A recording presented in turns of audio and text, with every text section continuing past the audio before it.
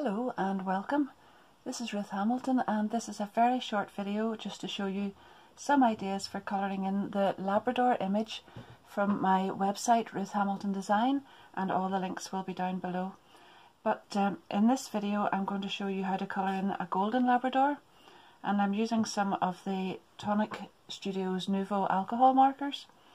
Now obviously there are different colours that you can use for this dog. In fact, you could just use anything you want because it doesn't even have to be real colours. Just make up your own colour if you fancy that kind of thing.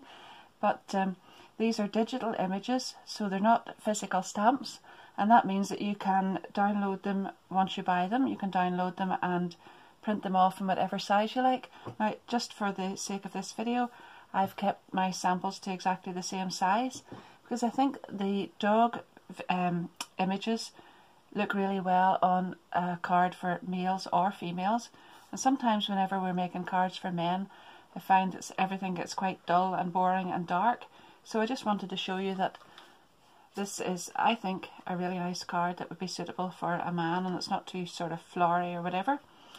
Some men might like that type of thing, but I think if we stick to something more neutral it looks better. And then also, if you like dogs, I've got a cute little pug image and a King Charles Cavalier over on my website as well if you want to have a little look at that.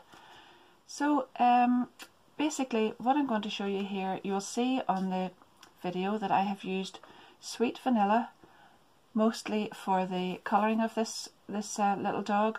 I've used dark slate and black smoke pens for the nose, and I have used vintage walnut on the eye. Now on this other one here, on the lovely brown chocolate Labrador, I have used coconut shell and I've just layered it up. Now what I've done is exactly the same process that I've used on this one. So you'll see on the video that I take a short break because while it's really only for a minute or two at the very most, but because most of the layering up is done with one pen, wet on wet works at times, but if you're wanting to get a sort of deeper shading on it, you may need to leave it to dry just for a moment or two and then come back. So I'll mark out on the video just exactly where I've taken that break and come back. Most of all, I would just love you to go over and have a little look at my website. I'd also love you to subscribe to my video channel, my YouTube channel, if you enjoy these videos.